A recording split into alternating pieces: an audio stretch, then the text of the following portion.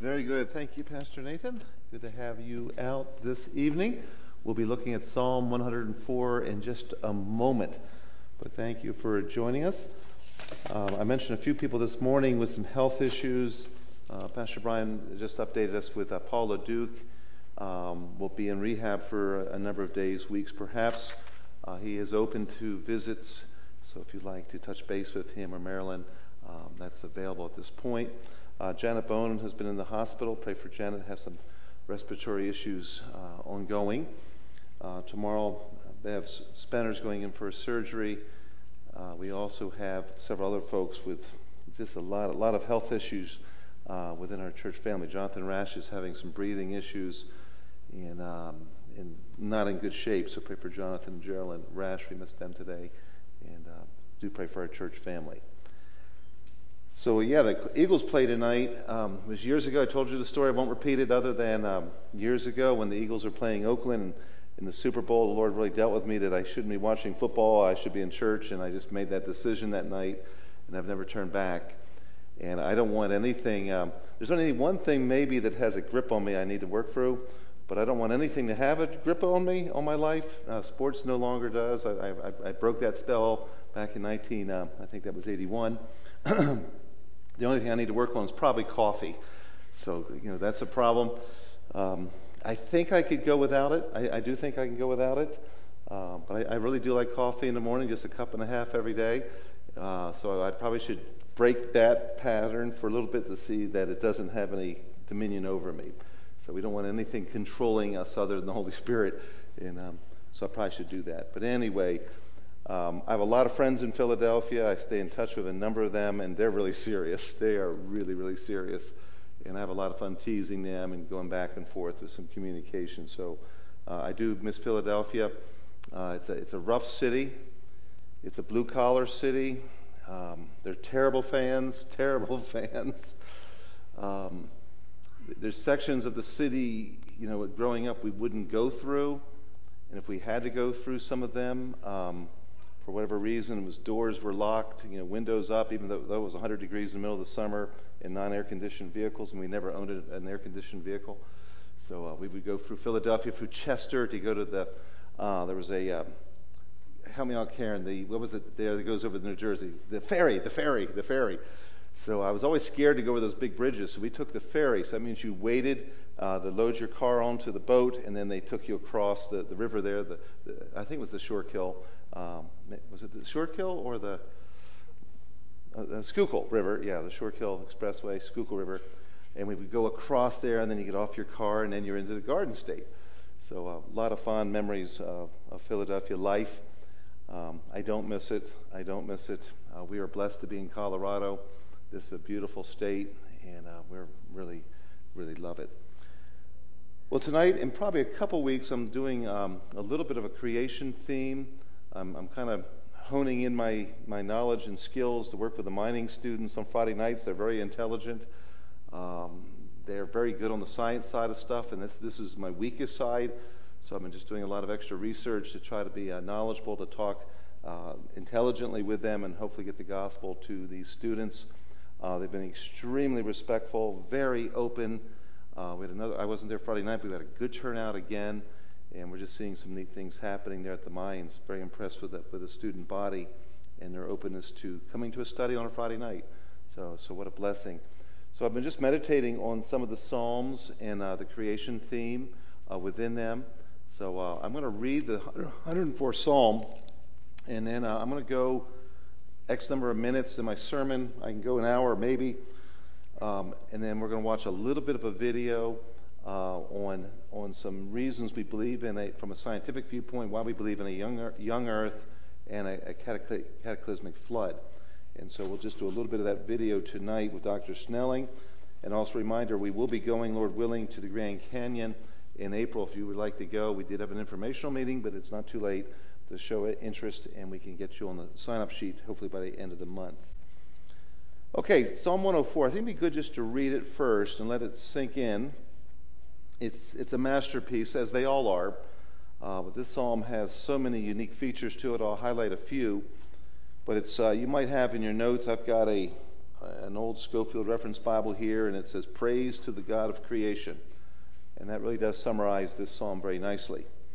Let's begin here. Bless the Lord, O my soul. O Lord my God, thou art very great.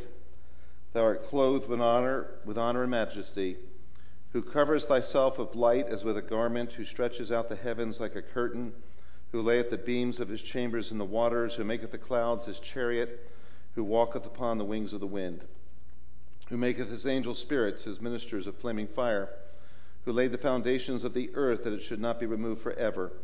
Thou coverest it with the deep as with a garment. The waters stood above the mountains.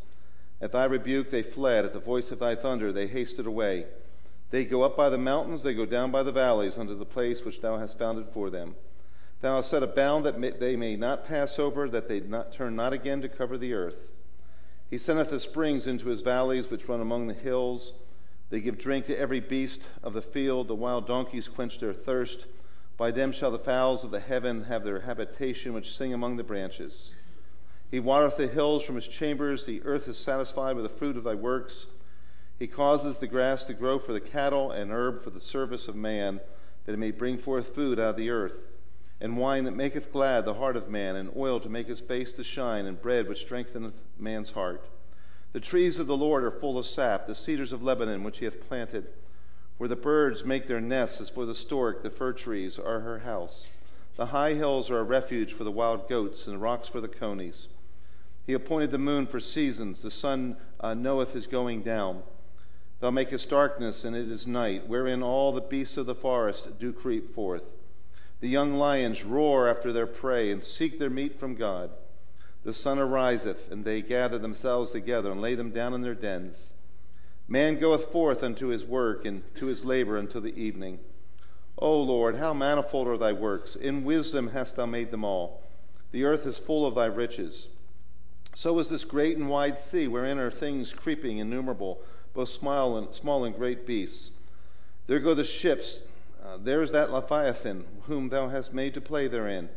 These wait all upon thee, that thou mayest give them their meat in due season. That thou givest them, they gather. Thou openest thy hand, they're filled with good. Thou hidest thy face, they are troubled. They take us away, their breath, they die and return to their dust. Thou sendest forth thy spirit, they're created, and thou renewest the face of the earth. The glory of the Lord shall endure forever. The Lord shall rejoice in his works. He looketh on the earth, and it trembleth. He toucheth the hills, and they smoke. I will sing unto the Lord as long as I live. I will sing praise to my God while I have my being. My meditation of him shall be sweet. I will be glad in the Lord. Let the sinners be consumed out of the earth, and let the wicked be no more. Bless thou the Lord, O my soul. Praise ye the Lord. So beautiful, beautiful psalm. Why don't we pray, and then we'll ask the Lord to help us understand it and apply it properly. Let's pray. Heavenly Father, thank you again for life. Thank you for the privilege to open up your word tonight and for us to study it together as a church family, to see the great creator behind these verses, to see your initial acts of creation, and then to see your continuing sustaining of the universe, and especially our needs. We thank you for that. And we are encouraged and exhorted for this beautiful psalm to bless the Lord, O my soul, and to cry out at the end of this, hallelujah. And so, Lord, may we worship you tonight. May you be pleased with our time together. May we have the proper understanding of the psalm, and may we glory in it in these moments. Lord, for our church family, you know the needs. We pray for Jonathan Rash. Help him to get over this issue with his breathing and some of the deterioration going on. Preserve his life. Give grace to him. Give grace to Geraldine. We pray for Marilyn and Paula Duke and the troubles that they've both had, and especially Paul with this recent fall. We pray for the rehab time and for just his well-being physically, mentally, that you would sustain him. We pray for Bev Spender. She goes into surgery tomorrow. We pray for others this week who are in the hospital and have other appointments. You know our frame, you know our weakness, and we just pray that you give strength to us physically. We pray, Lord, that tonight you would strengthen us in the inner man, and that we would be refreshed in our spirit, and that the Word of God would have really free course in our lives. We pray in Jesus' name, amen. This is a psalm that relates to creation, And it is really a masterpiece. So I thought it might be good just to review the first 6 days of creation. On the seventh day, the Lord ceased from his creative work. He wasn't tired. He wasn't running out of energy or gas. He was finished with what he was his plan. And I believe that took place in 6 literal days. On the seventh day, he ceased from that creative work. And later in the Pentateuch, it uses that creation week as a template for us doing work for 6 days and resting on the seventh. And so there's some interesting things on sevens. Just for review, day one, if you can think through the 7 days with me. Day one, what happened day one? Creation of the earth, no form or void. It's not been filled yet. It's not been formed and shaped. It's just a big Play-Doh. It has the materials, and the Lord's going to shape it, fill it, and embellish it, and enhance it for the work of the Spirit. But it's no form, without form or void, as it's described. Darkness was upon the face of the earth. The Holy Spirit is going to energize this creation, and he is seen moving upon the face of the waters. And on the first day, we associate God's creative work of light. Let there be light. So day one, light. Without a luminary source, there is not the sun or stars or other luminaries. They're created on the fourth day. So God creates light day one. Day two, firmament. He divides the waters from the waters with the firmament in between. So there's waters above and waters below the firmament. And God called the firmament heaven. As we look at the topic of heaven, there's 3 heavens that are described in the Scriptures. There's an atmospheric heaven. I think this one relates to that. There's a planetary heaven, or the stellar heaven. We would call it maybe the universe. And then the third heaven being the abode of God. So this is that firmament that relates to the earth. Waters above it, waters below it. Day 3. The waters under the heaven, under the firmament, those waters are seen described as being gathered into one place. And that gathering of the waters is called seas, the seas, plural. And then the dry land is being formed on day 3, and it's called in that Genesis chapter, it's called earth. And so day 3, you have the dry earth being described, perhaps surrounded by water, maybe one supercontinent, multiple seas surrounding it. But we have now earth. Shape is being described. There on that formation of the dry land, we now have vegetation created, day 3. We have grass, we have the herbs, we have the fruit trees, vegetation, day 3. Day 4, the lights are created in the firmament of the heaven. I believe this is your stellar heaven, your planetary heaven. The clocks, the calendars are placed by God in the sky. 2 great lights are especially emphasized, the sun and the moon, day 4. Day 5, lights in the firmament, lights in the second heaven. Day 4, the lights. Day 5, water creatures created, and air creatures, the fowl. So fish and birds, day 5.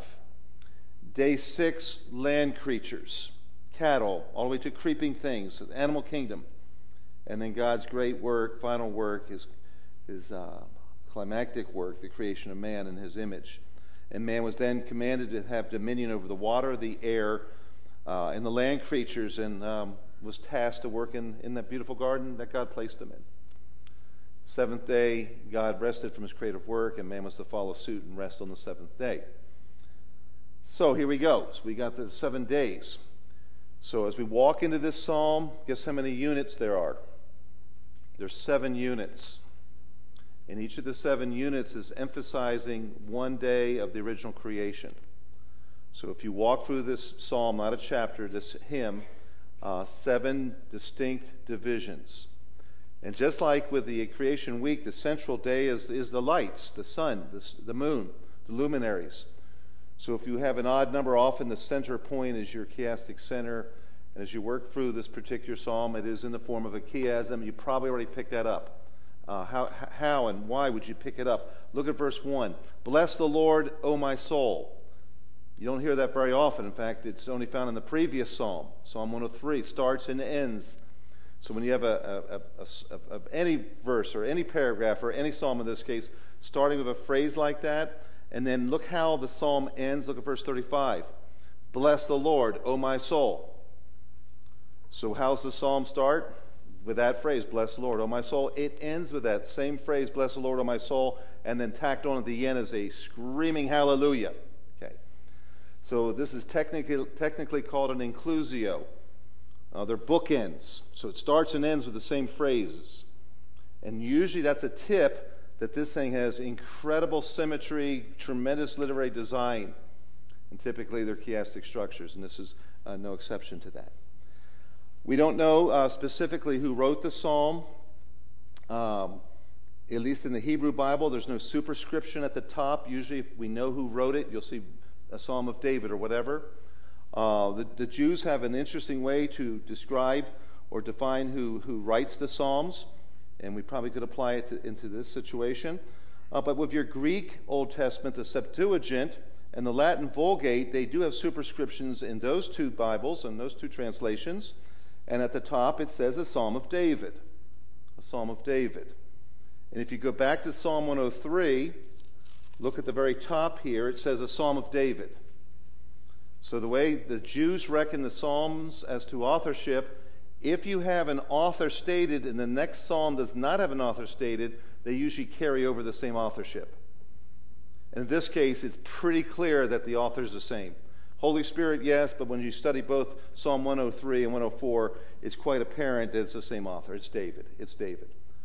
So Psalm 103 is going to end with that inclusio and ends with this cosmic burst of praise, and then Psalm 104 just builds on that cosmology, the creation.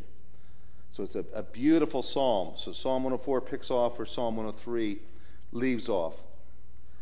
Franz Delitzsch, Kylan Delitzsch, I don't use their commentaries a lot. They're too technical.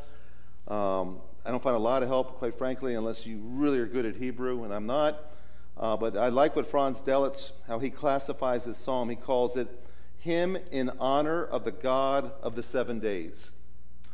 The hymn in honor of the God of the 7 days.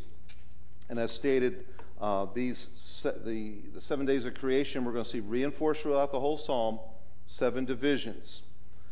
And this is not uncommon in the Psalms to have a creation theme. In fact, 50 of the 150 Psalms have creation themes. In fact, there's more verses on creation in the Psalms than there is in Genesis 1, 2, and 3. So we have a lot of information in Genesis 1, 2, and 3. But oh my, the Psalms are just, you have even more material related to creation. Obviously, this is a poem. 40% of the Old Testament is poetry, not uncommon. As you work through the psalm, you have to get the perspective of the author. He is going to trace the 7 days of the creation week. You'll see it in a moment. But he's writing from around a 1000 BC perspective. He's writing from a fallen world condition. You're going to see animals going after other animals in this psalm. So meat eaters, predators. This is after sin. The last verse talks about a request. Lord, get rid of the sinners, the wicked. Remove them. That's sin. That's a fallen world. And there's a number of indicators that this is an interesting time period as to sin. But the backdrop of the psalm is the creation week. So David's looking back at creation. He sees a lot of things currently, and what he sees currently is how God sustained his creation. But he goes all the way back to the creation week, and he's going to basically run a commentary, poetically, on the Genesis account. So this is an extremely rich psalm.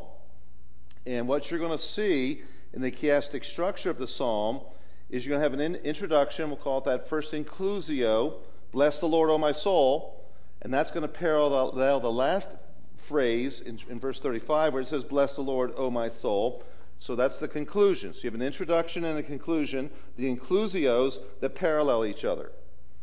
And then day 1 is praising the Lord in a particular theophany, and uses the name for God, Yahweh, and he says, Yahweh my God. He stresses that title, those names. And in day 7, in verses 31 through 35, you have a theophany and praise, the order's reversed, and you have also the stress on the word Yahweh my God. So Yahweh my Elohim.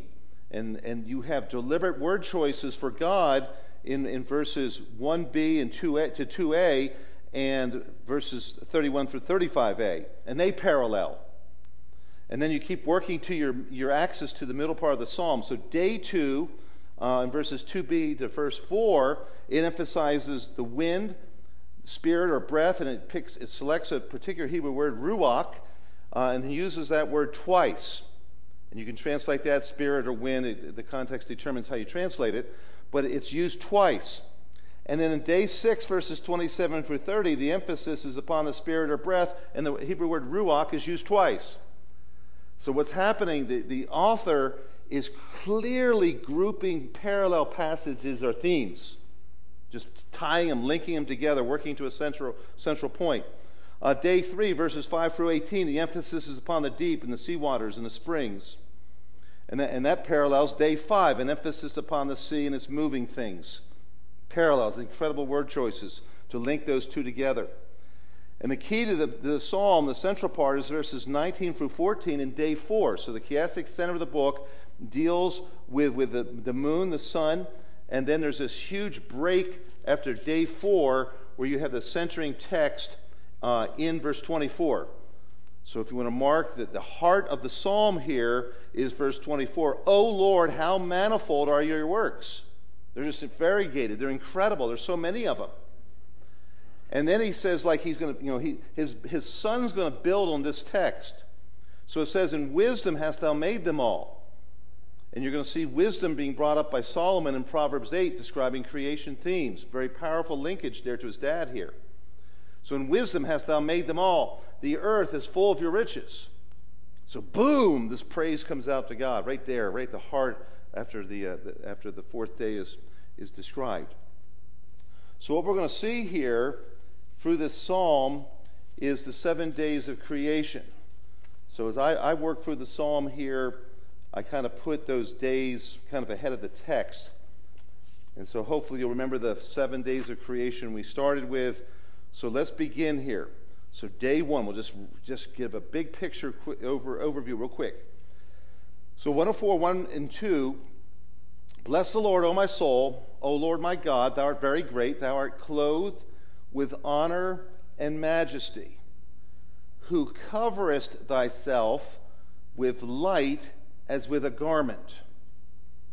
So that's day 1. This is the creation of light. And notice how it's described in verse 2, where God is seen covered with light as you would a jacket, a cloak. And beautiful language describing God as light, is light. And it's interesting that the light in this text is focused upon God. And this is, the psalmist is setting the tone, the tenor for this psalm. He is saying when it comes to creation, creation is not man-centered. So usually we're thinking creation. We were created day 6, and it's all about me and us. And from the beginning of the psalm, you're going to see this psalm is not man-centered, and it's not heliocentric. It's not heliocentric. It's not about creation. It's not about the sun and the luminaries. This psalm, we would say, is theocentric. Theocentric. It's centered in God. And it's focusing right from the beginning. This is describing the 7 days of creation. It's a God-centered creation. So very, very rich. Very, very rich. And, we need to have that flipped in our thinking. Okay, it's not about me. It's about God. It's a God-centered work. We praise Him for creation. Our students at the Mines are saying, why is it so important, this creation thing? Why is it so important, a literal creation? Why are you making a lot of ado about this? It seems like, Shakespeare, much ado about nothing. And we're saying, well, actually, it's very important. We'll give you those reasons. So it's a theocentric psalm. So God has covered Himself with light. And then He gets to day 2. Day 2. And when we talk about day 2, we're talking about dividing the waters from the waters. You have some things going on here, day 2 and day 3. Let's look at this phrase, who stretches out the heavens like a curtain. Stretches out the heavens like a curtain. So let's just say, when we came here, the church put us in the Westin our first night. We got in late, and they put us way up, I think floor 6, I think. And we just assume when we wake up in the morning, it's probably looking at the mountains. And so when we got up in the morning, it was big curtains, big windows. We pushed those curtains to the sides. Whoa, there's the Rockies. Okay? And we hurled those curtains. Okay? So what you have being described here is God's creation of space, of the universe. And the imagery here is like pushing a curtain. So it's describing the expansion of the universe. And so when our scientists say, it looks like things are moving at pretty good speeds, it looks like there's a starting point, or at least some cause perhaps to create this effect, but this thing's traveling. It seems to be growing or expanding, or at least going in a direction. And we say, yeah, I can see that right here in our text. It wasn't a big bang, but God's creative work, he's telling you something. When he creates the space, there's some expanse going on, just like you'd push the curtains in a direction. So a beautiful description here. Verse 3, we're talking about the third day, about the waters under the, day 2 actually, the waters under the firmament and above it. Look at verse 3, who lays the beams, referring to God, lays the beams of his chambers. So he's building something. It's a very figurative language. God is building something. We would call this a theophany, perhaps. But here God is building the beams of his chambers. The word chambers here is the upper room in the waters. So when you tie the whole text together, it's describing God in poetic language that he is building a place to live. And he's building it in the rain clouds, in the rain system. And he goes on and builds around this really neat theme being described here, who makes the clouds his chariot. So you have the rain clouds being described here, where he's building his upper chambers. Great vantage point. A lot of thunder, lightning can come out of those chambers. Who walks upon the wings of the wind. So let's say you're flying and you see those beautiful clouds. You're above the clouds. You say, man, I'd just like to walk out. If I get out of this plane, I would love to just hang out and just walk across the wind and walk across these clouds. So it's describing God's here involved in his creation in verse 3, who lays the beams of his chambers in the waters, who makes the clouds his chariot, who walks upon the wings of the winds, who makes his angels spirits. So there is a theological question, which day did God create the angels? They're not infinite beings. Typically you see early on in the creation. Job talks about them, Psalms talks about them, and it looks like they are created very early on in the creation week so they can watch God do his creative work and just sing praises unto God as they see the whole thing unfold. They're very interested in God's creation. And these are made into, ministering spirits, his ministers of flaming fire. And there's some interesting kingly themes here. We're describing God's pavilion, as I tried to describe, a palace, his chariot, his messengers, and here his couriers. The angels, his ministering spirits, who laid the foundation of the earth, that it should not be removed forever. Well, that's encouraging. The verb here, should be removed or should not be removed. It's saying it won't sway. The earth isn't going to stagger like a drunk. It won't teeter-totter. But it's going to remain forever. And it's interesting, the word forever, the Hebrew word is olam. It has two meanings. Context determines. It can mean a long time, or it can mean forever. Your context will determine which use you put in. And so here we see the earth's foundations, and then it describes this part of creation. I believe it's day 2, where it says, thou coverest it, this creation, this earth, with the deep as with a garment. And the word deep here is exactly the same Hebrew word that you would find in Genesis 1:2, where it says, and the darkness was over the surface of the deep. And he's describing here, the word deep is describing really the primeval oceans, these water bodies. So covering the earth like a coat were the waters, these oceans, this water body. And in fact, the water stood above the mountains, And there is some theological debate on this text. Some will say this is describing the first week of creation. Some are going to say it's describing describing the flood. And some would step back and say, you know what? He's describing the first week of creation, but from his perspective, 1000 BC, the flood's already happened. And that's likely what is in view here. So what we have is this original, I think, the creation week that is described, where God creates the earth with no form or void. He creates light day 1. Day 2 divides the waters from the waters. Day 3, he gathers the water into the seas, and then the dry land is formed. And I think that's what's being described here. So the earth initially was covered by water, and then God here on day 3 gathers the waters that stood over the earth, and then creates these mountains. So basically what you have is the rise of the mountains and the sinking of these valleys.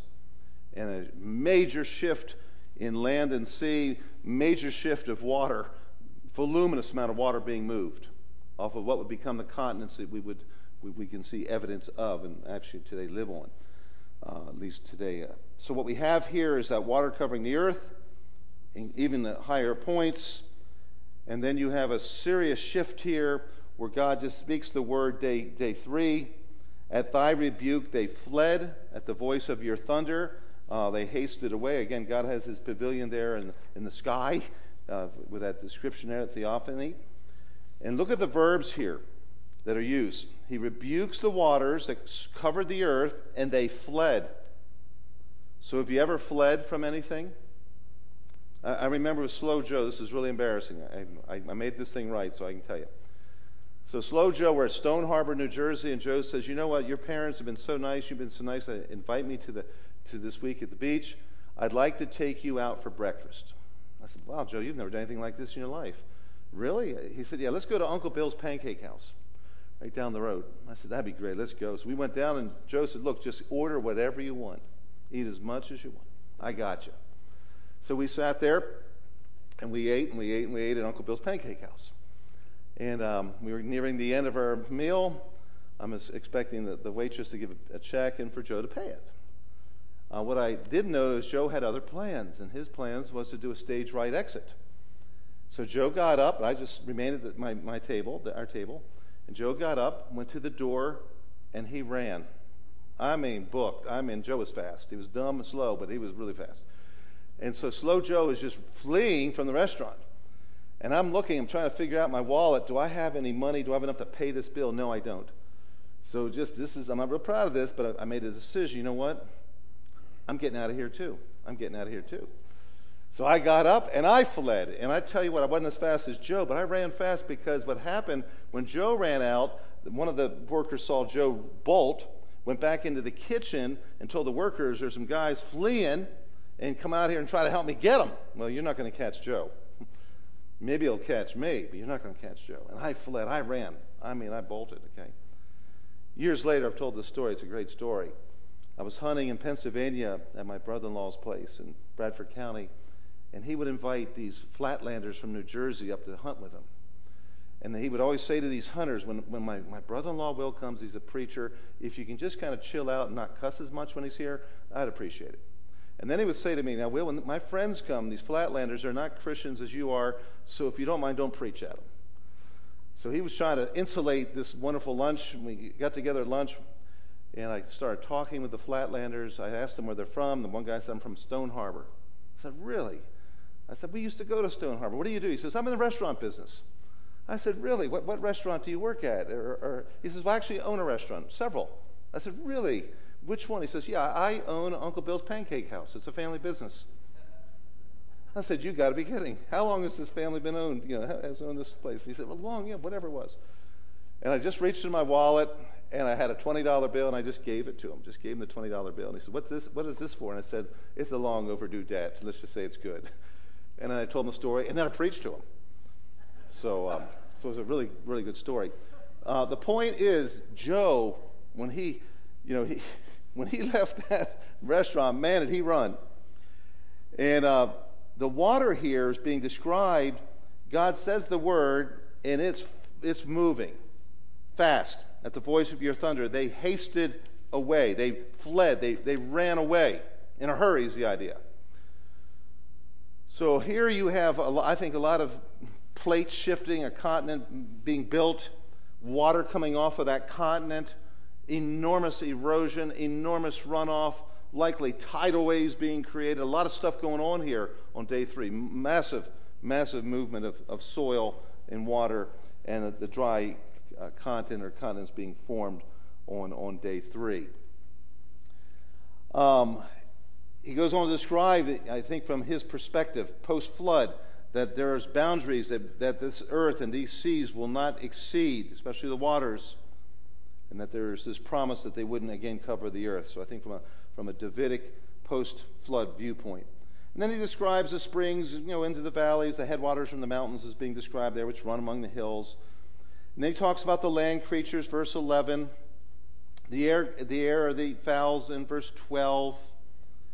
He talks about, watering the earth from his chambers, going back to that cloud formation with water. Water or irrigating, I love the verb here, verse 13. He watereth the hills, he irrigates the hills from his chambers, make sure that they're provided for.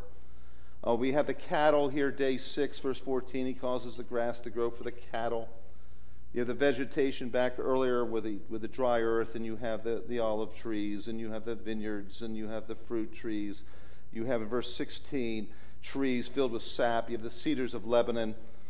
You go back, it's kind of fluctuating here between days. You go back to the birds on day 5 and verse 17. Verse 18, we're back to land animals, day 6, describing wild goats. That's the ibex. What are conies? I love conies. I like conies with mustard and with sauerkraut, maybe a little relish, and definitely onions. I mean, there's nothing like a New York coney. And we have Colorado conies, a little different than the New York conies, but I like both. So conies, the rock badger here being described. Again, back to the land animals, day 6. And then we get to day 4, the central point of the psalm. Moon, sun, day. So verse 14, he appointed the moon for seasons. That's Genesis creation talk. A commentary now is being given on the creation of these clocks.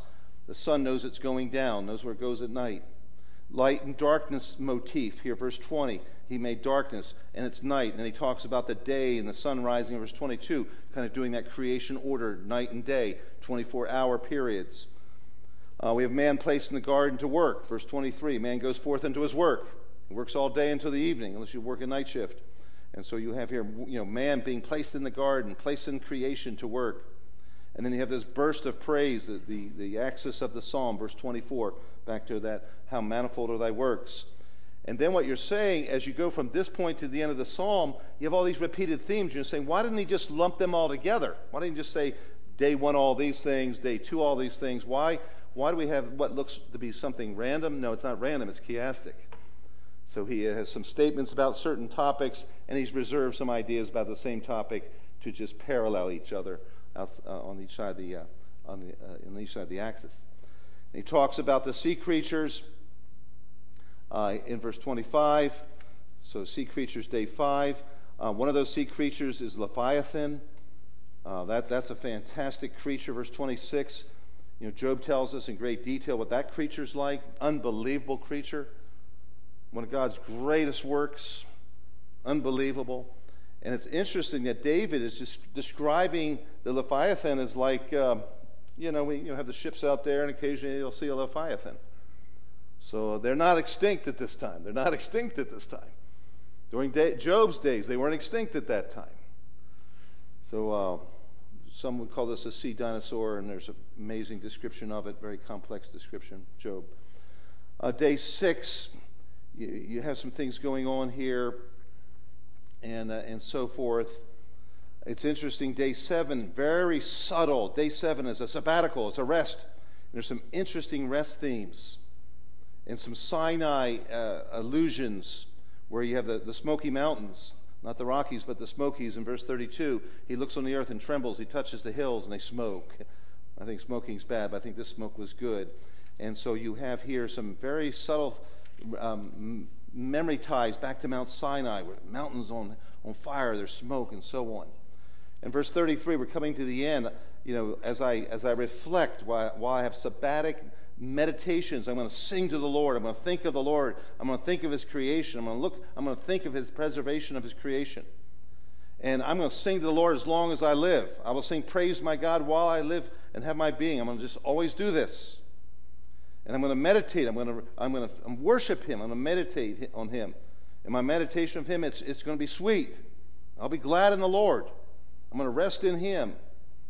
And of course, you have this incredible statement, let the sinners be consumed out of the earth.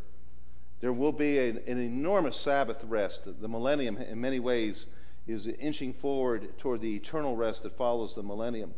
Let the wicked be no more. And then he concludes with the inclusio, bless thou the Lord. O my soul, praise ye the Lord. And the verb there, praise, some of you might have the translation, hallelujah, hallelujah. So this thing just takes you through the 7 days of creation. Comments are being made, and we're to step back and say, wow, look at creation. We know the Creator. Look at what he initially did, and look at how he has sustained it. And wow, great grounds for the worship of God. So very, very, very powerful psalm, Psalm 104. Okay, we're going to stop right here, and I've given Steve kind of some guidelines for the video. We won't go long, about 20 minutes. Same professor from Australia will be speaking. And I want you just to hear a little bit about the Creation Week and young earth ideas. We'll go about 20 minutes, and I'll come back, make a comment or two, and we'll close in prayer at that point. So Dr. Schnelling, Noah's flood and the age of the earth.